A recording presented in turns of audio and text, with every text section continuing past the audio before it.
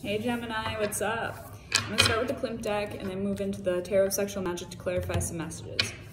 Let's find out about the rest of your February.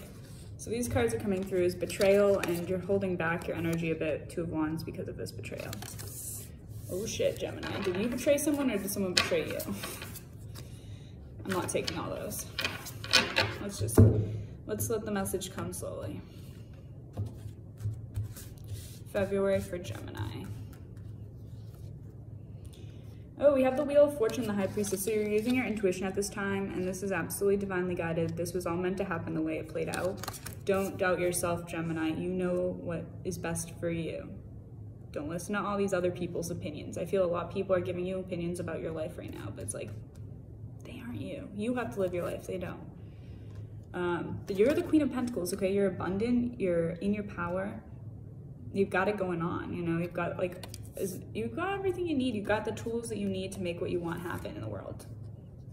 There is a Knight of Chalices coming toward you with a lot of love. This is a person that cares deeply about you and wants to show you their affections. They might not have much. They see you as more abundant than them. Then there's also this Queen of Wands, who I see as someone who is just interested in you for sexual reasons. This is a feminine energy, but doesn't have to be a female.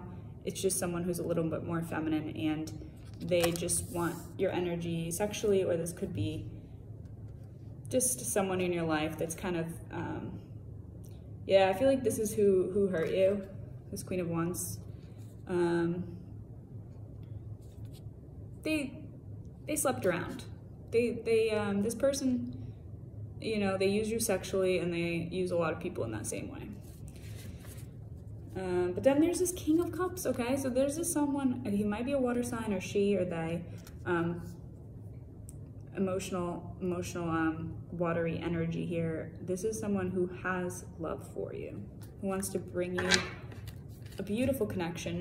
They don't just care about you because of your body.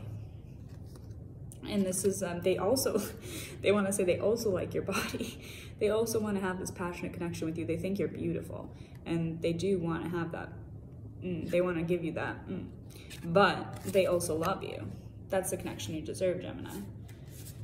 Okay, let's get bottom of the deck. Here was the Empress. So this is probably you, or this is the person that's moving toward you, is someone who is absolutely in their power, divine, gorgeous, and blessed. Okay, has a purpose in this world to do good for the world. This is you. I feel this is your energy.